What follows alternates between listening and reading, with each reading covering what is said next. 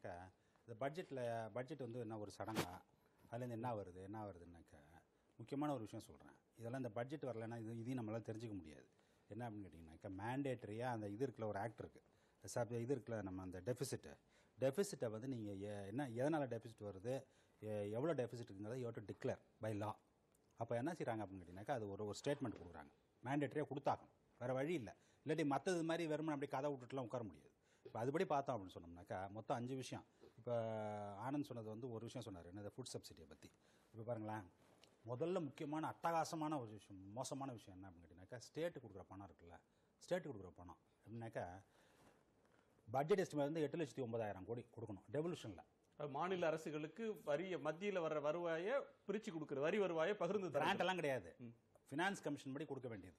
நிதிக்குழு வந்து ரெக்கமெண்ட் பண்ணதில்லை இவ்வளோ கொடுன்ட்டு, அதுமாரி கொடுக்க வேண்டியதாக கணக்கு போடப்பட்டது 8,09,000 கோடி.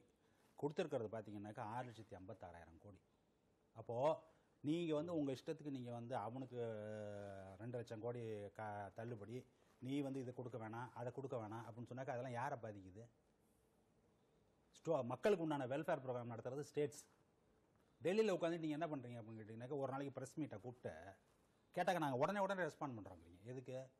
சிச்சுவேஷனுக்கு தகுந்த மாதிரி உடனே ரெஸ்பாண்ட் பண்ணுறோம். ஸ்டேட்டை கன்சல்ட் பண்ணீங்களா? எவ்வளவு? 1,50,000 கோடி அவனுக்கு வர வேண்டிய பணம் போயிடுச்சு. அது ஒன்று.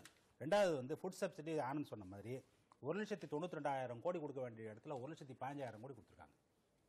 ரைட்டா? அதெல்லாம் கூட ஃபுட் சப்சிடி எவ்வளோ கேவலமான ஒரு கட் பண்ணியிருக்காங்களோ அதை விட 4 விஷயம் பண்ணியிருக்காங்க. என்னன்னு கேளுங்க. ICDS, ரைட்டா, இன்டகிரேட்டட் சைல்ட் டெவலப்மெண்ட் இருக்குல்ல, ஒருங்கிணைந்த ஊட்டச்சத்து திட்டம் இருக்கு இல்லாத குழந்தைகளுக்கு. அதாவது இப்பதான் வந்து நம்ம ஒரு டேட்டா பார்க்குறோம். என்ன டேட்டா பார்க்குறோம்னா 50% குழந்தைகள் வந்து எதில் இருக்கு? மால்நியூட்ரிஷ்மெண்ட். ஆமாம், மால்நியூட்ரிஷ்மெண்ட்டில் இருக்கு. அந்த மாதிரி சூழ்நிலையில் எவனாவது கட் பண்ணுவானா? அதை எவ்வளோ கட் பண்ணியிருக்கானுங்க பாருங்க. 27,000 கோடியிலேருந்து 22,000 கோடி. ரைட்டா? அது ICDS. அதை விட அது வந்து அந்த பிள்ளைங்களுக்கு அடுத்தது ஸ்கூல் கோயிங் சில்ட்ரன் மிட் டே மீல் ஸ்கீம்ஸ் இருக்குல்ல, மத்தியான சாப்பாடு காமராஜ் ஸ்கீம், மத்தியானம் போடுற ஸ்கீம் வந்து 11,000 கோடியிலேருந்து 9,000 கோடி. அதுக்கு அடுத்தது அக்ரிகல்ச்சர் செக்டர் சார் சொன்னார் அப்படியே டபுள் ஆகி போச்சு. போட்ட பட்ஜெட் எஸ்டிமேட் என்ன தெரியுமா? 1,30,000 கோடி. ரிவைஸ்ட் எஸ்டிமேட் 1,10,000 கோடி. ஆக்சுவல் அக்கௌண்ட்ஸ் வரும்போது தான் தெரியும் அதில் என்ன லட்சணம் இருக்குன்ட்டு. ரைட்டா? மார்ச் மாதம் தான் அது முடிஞ்சு அடுத்த பட்ஜெட் வரும்போது தான் இது என்ன ஆக்சுவலாக என்ன நடந்திருக்குங்கிறது தெரியும். இதை வந்து நீங்கள் கூட போட்டுக்கலாம். இப்போ எதை ரிவைஸ்ட் எஸ்டிமேட் இருக்குல்ல, அதை நீங்கள் கூட வச்சுக்கலாம் இப்போதைக்கு காலத்தை தள்ளுறதுக்காக. அக்கௌண்ட்ஸ் வந்து ஆடிட் பண்ணதுக்கு அப்புறம் தான் நமக்கு தெரியும் ஆக்சுவலாக என்ன பண்ணியிருக்காங்கன்ட்டு.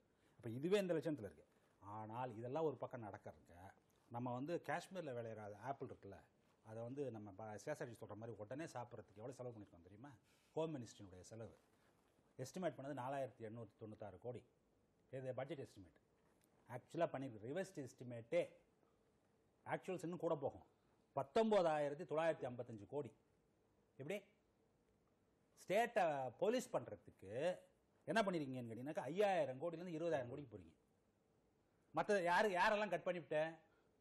அப்போ உங்கள் ப்ரியாரிட்டி என்ன? பிள்ளைங்க வந்து மால் நியூட்ரிஷன் இருக்கிறத பற்றி உங்களுக்கு கவலை கிடையாது, மத்தியான சோர்த்திங்கிறத பற்றி உங்களுக்கு கவலை கிடையாது, அக்ரிகல்ச்சர் என்ன நடக்குங்கிறத பற்றி கவலை கிடையாது, ஸ்டேட்டுக்கு என்ன பணம் போடுறதுங்கிறத பற்றி கவலை கிடையாது. உங்களுக்கு ஆப்பிள் வேணும், எங்கேருந்து? காஷ்மீரில் விளையிற ஆப்பிள் கீழே விழுந்துடாமல் உங்களுக்கு வந்துடணும். அதுக்கு நீங்கள் என்ன செய்வீங்க?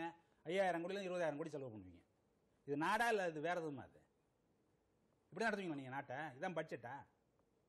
கேட்டால் கதை விட்றீங்க. என்ன கதை விட்றீங்க? பட்ஜெட்லாம் தேவையில்லை. இந்த லட்சணம்லாம் இதில் பார்த்தா தானே தெரியுது. சரி, ஒரு இடைவெளிக்கு பிறகு